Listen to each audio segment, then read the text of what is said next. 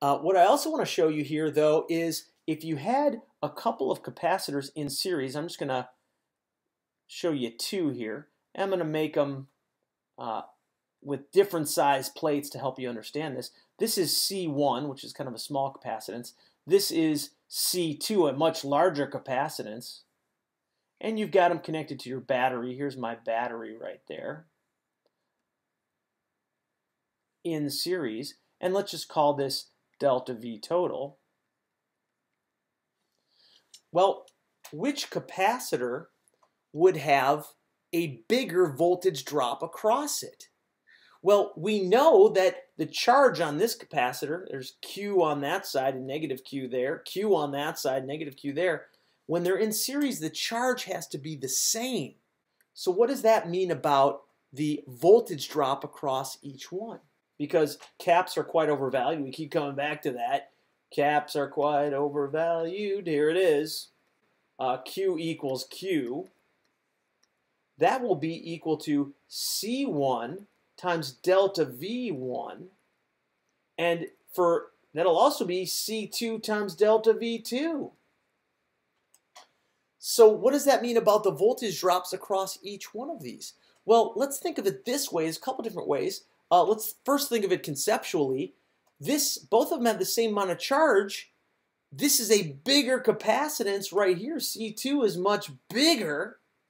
It should take a less amount of voltage to hold that on there.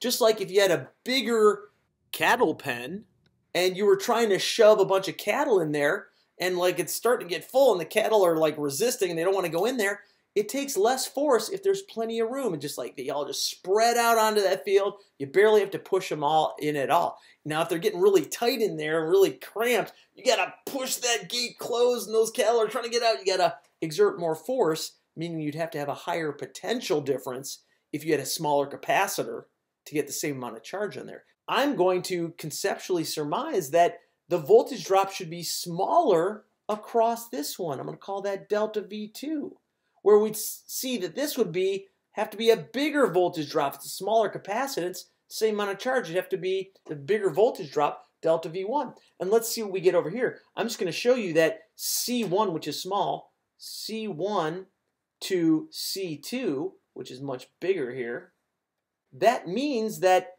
delta V2 would also have to be smaller compared to delta V1. In other words, there's a bigger voltage difference across the smaller capacitor if they are in series. Our result from this is that in series, the smaller cap has a larger delta V. And in fact, if the cap was half the size, it would have to have double the delta V. And then we can do all kinds of fun math. We also have to remember that the delta V total will be the sum of those two. Delta V1, which is large, plus delta V2, which is small. So a couple things to remember here. In series, bigger cap has a smaller delta V. You don't need to push as hard to get that same amount of charge on there.